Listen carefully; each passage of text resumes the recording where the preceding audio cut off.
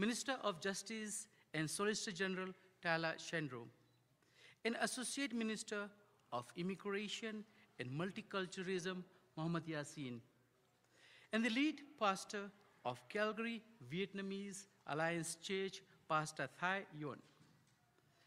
And I would like to thank the pastor and the church for an excellent service for hosting today's announcement. I know that everyone is happy to see once again all the members of each congregation and parishioners of every church, mandir, mosque, or temples. And having said that, let me now call on the Premier to provide the announcement today. Thank you.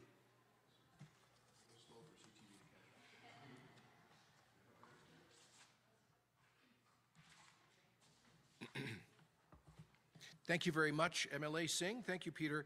And thank you, Pastor Nguyen, for welcoming us here to your House of Prayer Alliance Church. I really appreciate the warm welcome of you and your congregation. And it's so touching to see that your congregation was founded by Vietnamese refugees to Canada who came here fleeing communism 40 years ago. And it's wonderful to see how your community has thrived. But also sad to contemplate what brings us here today. On July the 2nd of last year, this church was attacked, July the 4th, it was attacked in an act of hateful anti-Christian violence. Too often in our peaceful and pluralistic society, we see acts of hatred against vulnerable communities, including faith communities, and from different traditions.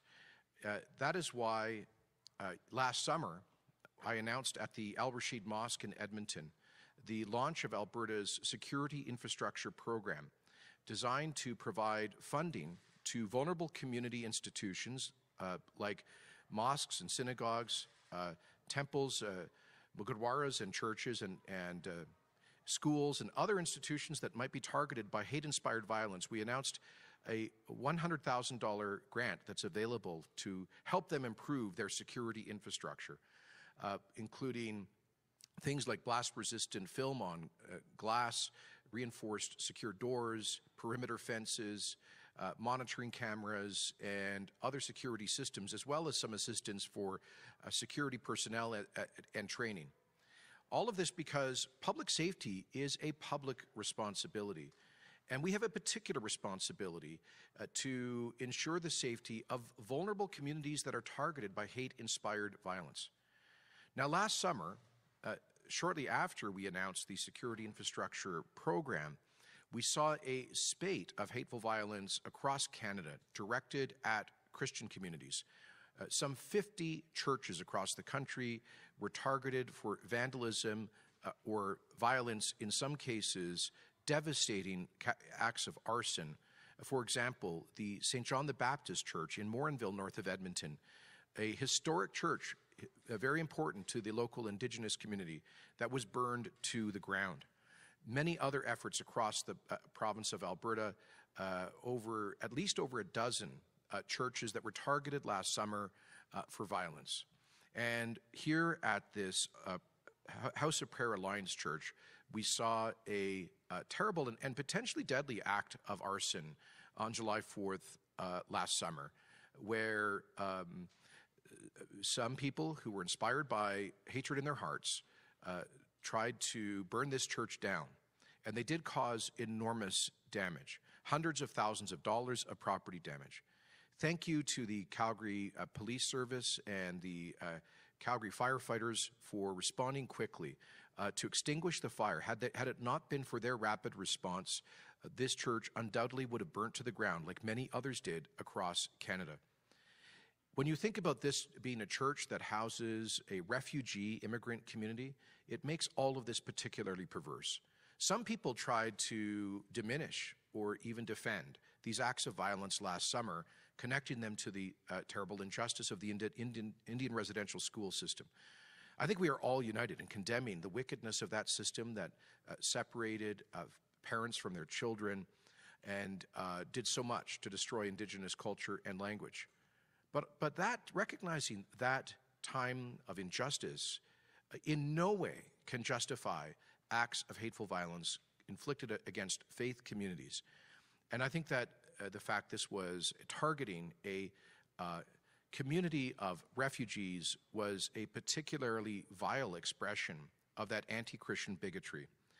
Now, when we first announced the security infrastructure program at the Al Rashid Mosque last summer, this is a platform commitment that we made to Albertans in the 2019 election based on a program that I actually helped to develop and implement on behalf of the Government of Canada.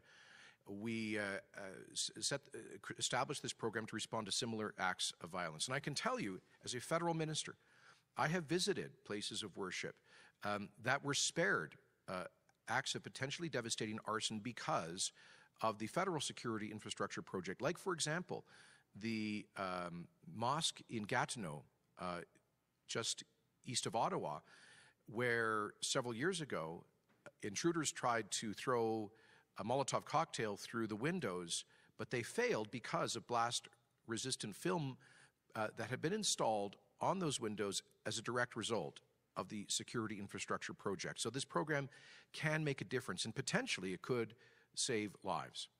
Now, as I say, since we launched the program last summer at a $2 million amount, we saw this rash of hateful violence targeting churches. And so we believe it's necessary significantly to expand this program to assist faith and cultural communities in improving their security against similar acts of violence. That is why in the recent throne speech, the government said, through the Lieutenant Governor, that, quotes, last summer, some 50 Christian churches in Canada, many of them in Alberta, were destroyed or damaged by arson, vandalism, and other forms of hate-inspired violence. These were attacks on the constitutionally protected freedom of religion and our belief in peaceful pluralism.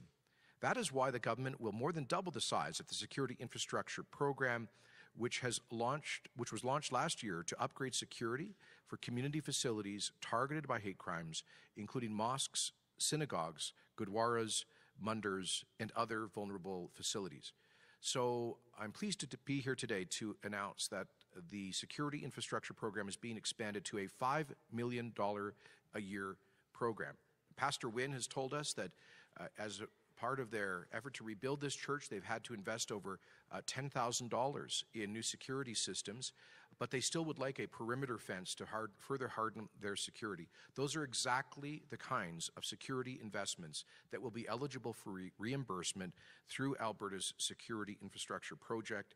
So, Pastor, we're looking forward to your application so that we can help your community not only to recover, but also to prevent a similar act of violence in the future. I understand that to date we have received and approved 110 applications since the program was launched last summer, and this additional funding will make the program available to hundreds of other faith and vulnerable community institutions and facilities across the province. And so with that, I'm happy to introduce Minister of Justice and Solicitor General, the Honourable Tyler Shandro, for a few additional remarks. Thank you so much, Premier, and thank you, Mohammed. Thank you, Peter, for joining us today. Thank you, Pastor Ty, for having us at your church for this announcement and for welcoming us with the service this morning. Now, as you know, the Security Infrastructure Program was created as a response to a couple of terrible facts, terrible, irrefutable facts. First of all, that places of worship, educational facilities, and other gathering places are frequent targets of vandalism and other hate-motivated crimes. And the second, that those who work at and worship at these facilities should not have to bear the burden as well as the cost of protecting these facilities on their own. In its original incarnation from last summer, the grant program's annual funding was $1 million, and we soon increased it to $2 million as we heard positive feedback from affected communities and organizations. Eligible applicants could receive grants of up to $10,000 to pay for security assessments and specialized security training for staff members, and up to $90,000 to purchase security equipment. So, for example, alarm systems, fencing, cameras, motion detectors, as well as anti-graffiti sealant.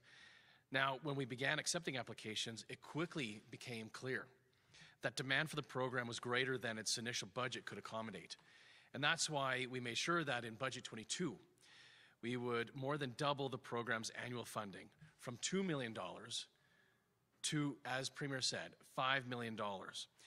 And this year, there will be two nomination rounds, one in the spring and one in the fall, which we will officially announce at dates which will be closer to the draws.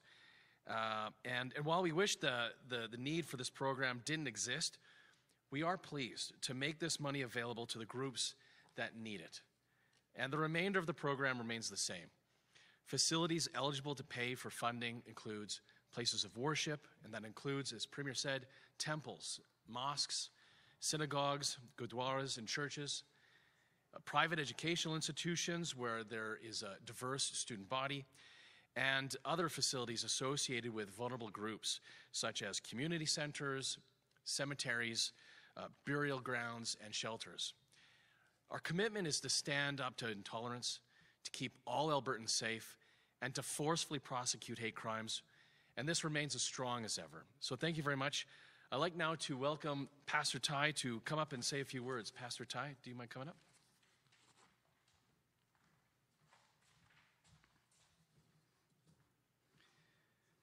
I am Thái Nguyen, lead pastor in this church. I'm very happy to welcome you to our church today. Most of us are Vietnamese refugees who escaped Vietnam to live in Canada. When we first came here to Canada, we worked hard to earn living, and we also use our hard money to build the church and to have a place to worship God. And we're very proud of the church here. But last summer, the fire caused huge damage to our church building. The police said that somebody intentionally burned our church from outside, and the flame came inside through the window and destroyed almost everything in the sanctuary. As you know, not only our church, many other churches were burned and attacked throughout Canada. But in our situation, because of the misunderstanding in the insurance policy, we realized that we have only insurance for liability and not the insurance for property. In addition to the financial pressure brought by the pandemic, COVID-19, this fire has put us under huge financial burden. July last summer, I never forget. It was a nightmare. Every day I came to the church, seeing the destructive scene, everything destroyed. I did not know what to do. I just sat on the step in front of the church, waiting for something. And even I did not know what I waiting for, until one day a native Indian woman come in to visit. Of course, I did not know exactly if she was a native or not, but she looked like a native woman to me. And after praying, she gave me $10, saying that for rebuilding the church. It sounds very ridiculous to me at that time, but when she had gone into her own car, I still hold her $10 in my hand. And I think about fundraising. The idea of fundraising to rebuild the church came from that. And we start doing the fundraising with the help of Western Canadian District. The other Vietnamese church helped us too. Of course, it was not easy in the COVID time. But as you see today, we have prepared a lot so we can come back. We spent almost more than $500,000 from fundraising, but still many things left undone. We have no fund to build a new fence around the building, to get more security from hate crime. The burn window still not repaired. As you can see, the sound system the washroom, kitchen, especially our kitchen is not working yet. We still cannot cook. The kitchen is very important to us, where we can provide food for the hunger, feed the single mom and her children, the people who are forgotten, people who are in need. So we need the fund to repair our new kitchen. But at least now we can repair our sanctuary already by the law of order and miracle of God in our fundraising. We once supposed that we are forgotten, but today we're very happy to see you coming here. The government of Alberta, we are encouraged a lot by the news that the government have some program to protect churches from hate crime. Our church know the pain of being targeted by hate crime, and we are still trying to repair all the damage caused by the arson last summer. The protection the grant made available can make a real difference in churches and local groups like ours, who come together to worship and to serve our country. Today, I'm just telling you a sad story, but with happy ending. We may know the pain, we may lose something, but we will never lose our faith in God, never lose our trust in this country, the country that brings us a better life.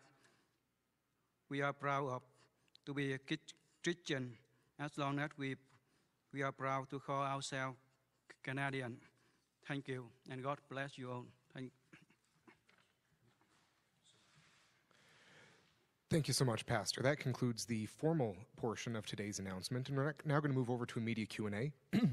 Just a reminder to folks here in person to please state your name as well as your outlet, and in addition to who you're asking the question to.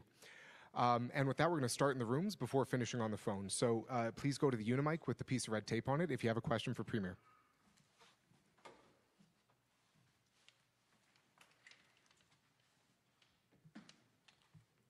And I think we'll make Pastor's statement available for journalists who might like that.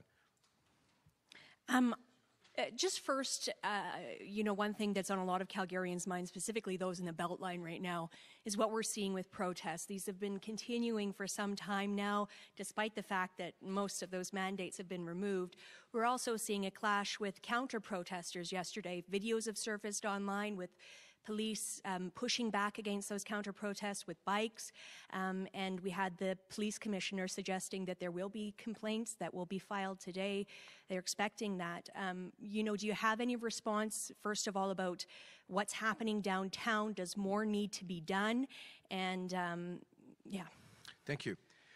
Well, obviously, Canadians have a constitutionally protected right to freedom of speech, freedom of assembly, freedom to protest. We must recognize that. It's up to local police services to determine how best to maintain that peaceful right in a way that respects the rights of others to go about their ordinary lives.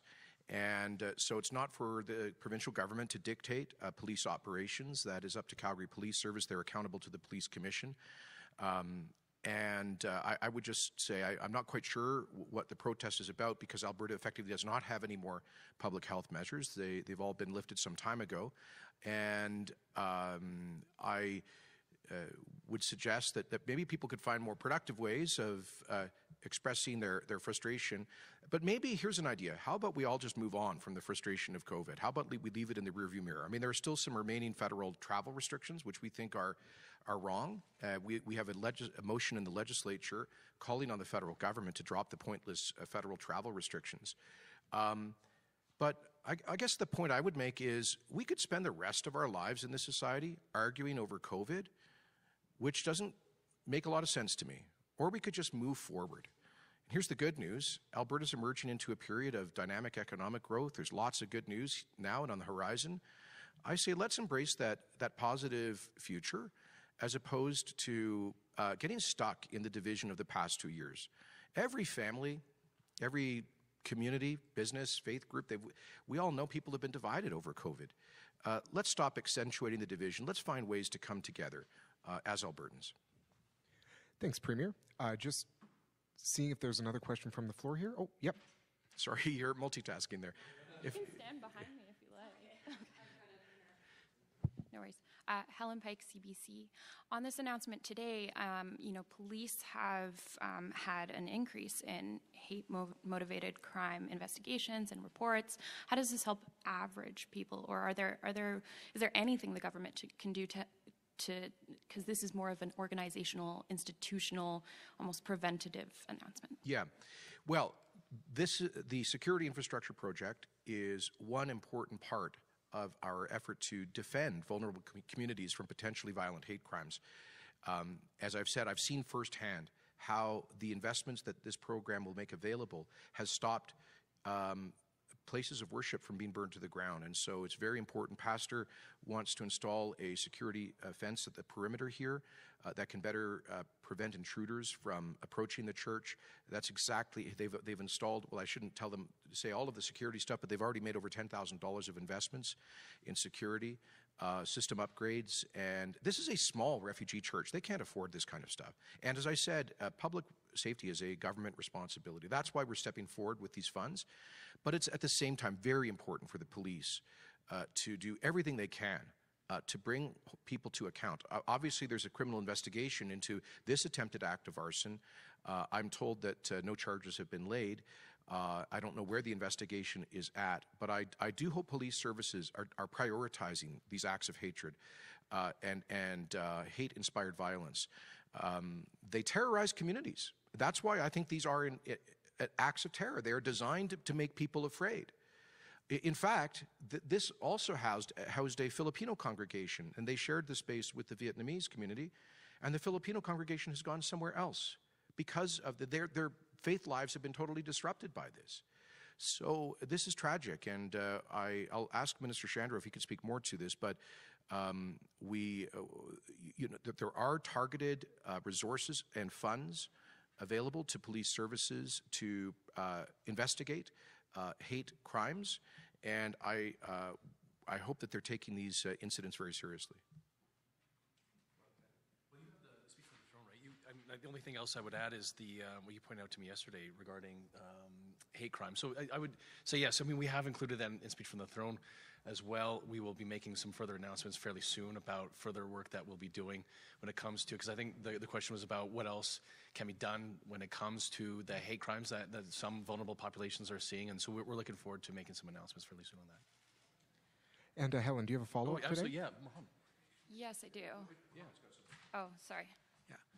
In addition to this $5 million that's announced today, we're also working on Alberta-wide hate crime unit that would be working with law enforcement agencies and all that to make sure that these crimes do not take place in the first place. And also, we are going to appoint a liaison, community liaison, who would be working with places of worship as well as multicultural places to ensure what additional concerns or comments they have with regard to protect their places and their people. So there's a number of things that are on the go, and I encourage people to apply for this additional $5 million, which is 5 times more than the initial $1 million that was doubled to $2 million, and now it's at additional $5 million, total of $7 million. So people who have been inquiring about this, I know there's a number of people who have been talking about this and they wanted to apply in the last go-round, but they got late for whatever reason. Here is your time. Please come forward and apply for this funding. And we are doing everything that we could do to make it easier, to make it safe for people to come to this province, work, raise their family, and be happy. Thank you. Thank you, Minister. You can go ahead, Helen, and then we'll grab the follow-up from Global just after that, because I should have asked for that at the beginning. Yeah.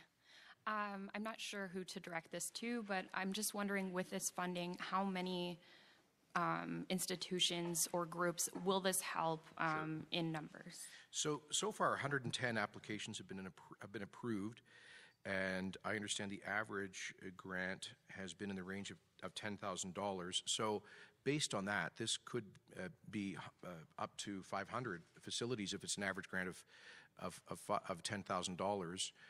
But if the grant requests come in at a higher dollar amount and they're closer to 100,000, then this might make it available to, let's say, 50 to 100 additional facilities. It really depends on the amount of the grants that people apply for, how much they spend, and for how much they are reimbursed. But I think over time, we'll be able, with this program, because we intend to continue it into the future, I think we can offer this to hundreds and potentially, in the long term, thousands of vulnerable community institutions.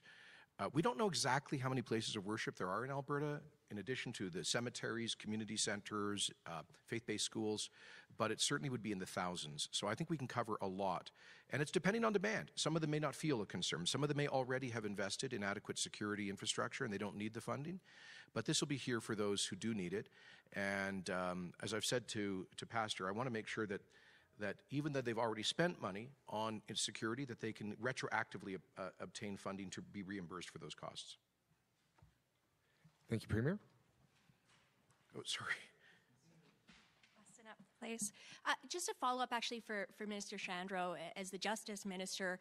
I'm curious because, when we see these protests, I'm wondering if you've seen the video itself of police pushing back against those counter-protesters yesterday. Are these kind of actions justified? I think the criticism that we keep hearing is that there isn't enough being done to push back against these people are continually there causing these noise complaints every weekend. Mm-hmm. And then we see this kind of action suddenly against counter-protesters happening. What do you make of this, and have you seen the video? Well, as Premier pointed out, and as a former member of the Calgary Police Commission, Premier is exactly right. The Calgary Police Service is accountable to the Calgary Police Commission. So I look forward to the Calgary Police Commission being able to look into any concerns that a member of the public in Calgary have regarding any of the actions, and for the Calgary Police Commission to be able to resolve those concerns. Thanks, Minister. And I just want to do another call for any questions from the floor before we hop over to the phones. All right, perfect. Hey there, Sid Rizard with Rebel News. I'm not sure if my question would be best directed towards you, but right now, of course, you're investing in religious infrastructure, but I think many around the province have a concern that you may not be best protecting their religious freedoms, as we've seen with Pastor Artur Pawlowski. He still remains behind bars. This is well over 30 days. If you could just comment on that situation and maybe perhaps ease some concerns or just give some light to that situation. So in Canada, we have something called the rule of law, where courts are responsible for adjudicating criminal charges against individuals, not politicians. So we have an independent judiciary. That individual, I understand, has been detained by the police because of multiple breaches of terms of release, court orders, as well as an alleged incitement to violence at the Coots border crossing blockade. And so that individual has all of the rights of any individual under the Canadian legal system. They are presumed presumed innocent until proven guilty, of course, in our system of law. And they have a right to access to counsel. They have all of that individual or any other individual has all of the same legal rights as anybody. So this is a matter that is before the courts. As a more general comment, I would just suggest that going to a very tense, combustible situation and inciting people to be willing to die and commit acts of violence for their cause is very likely to have legal consequences. And I would suggest that nobody is above the law. No politician, no person that calls himself a pastor is above the law. The rule of law applies equally to everybody in our system of the rule of law. Thanks, Premier. And did you have a follow-up today? Thanks very much. So we will hop over to the phone, seeing no more questions from the floor. Operator, can you please connect our first caller? Julian Lazarus, Radio-Canada. Oui, bonjour. Ma question est en français pour Monsieur Kenney. Le programme de protection pour les établissements communautaires est sur pied depuis moins d'un an. Pourquoi c'était nécessaire, selon vous, de déjà augmenter son financement? Merci. Nous avons annoncé ces subventions pour les communautés vulnérables l'année dernière, avant le ciblement des églises dans l'été de l'année dernière.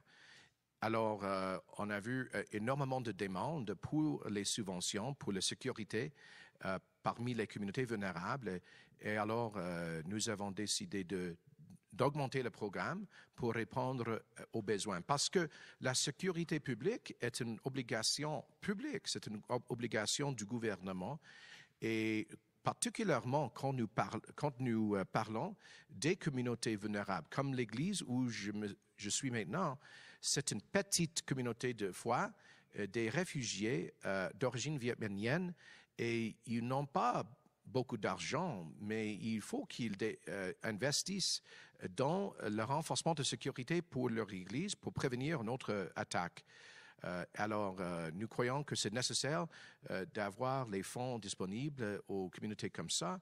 Moi, j'ai mis en place un tel programme au niveau fédéral et je peux vous dire que ça a sauvé les mosquées et les synagogues des actes de vandalisme sévère avec les améliorations dans leur infrastructure de sécurité. Alors, je crois que c'est un bon investissement de l'argent des contribuables pour aider ces petites communautés à se protéger. And Julian, did you have a follow-up question today? Oui, merci. Yes. Monsieur Kenney, vous avez dit que cet investissement, cette subvention a prévenu les actes de vandalisme, mais je me demandais en quoi le fait d'augmenter la sécurité d'un lieu fait qu'on va voir moins d'actes de vandalisme, selon vous. Oui, alors, ce n'est pas suffisant d'avoir ces investissements dans l'infrastructure de sécurité. Il faut également avoir plus d'action au part des policiers contre les actes de haine, les attaques contre les communautés vulnérables. Alors, nous avons créé un bureau à l'échelle provinciale pour coordonner les efforts de toutes les agences policières contre les crimes de haine. Alors, on va également nommer une représentante du gouvernement pour identifier parmi les communautés vulnérables s'il y a autre action nécessaire au part des agences d'enforcement, les agences policières. Thank you, Premier. Operator, can you please connect our last call of the day? Catherine Gurkowski, Alberta Today. Thanks for taking my question. I wanted to follow up on an answer, well, actually just by the Premier now, but also Associate Minister Yaseen. You mentioned working with the police for this new hate crimes initiative. Police tend to be reactive when there is a crime that has already taken place, and I'm wondering what type of steps are you going to take to prevent hate crimes from happening in the first place?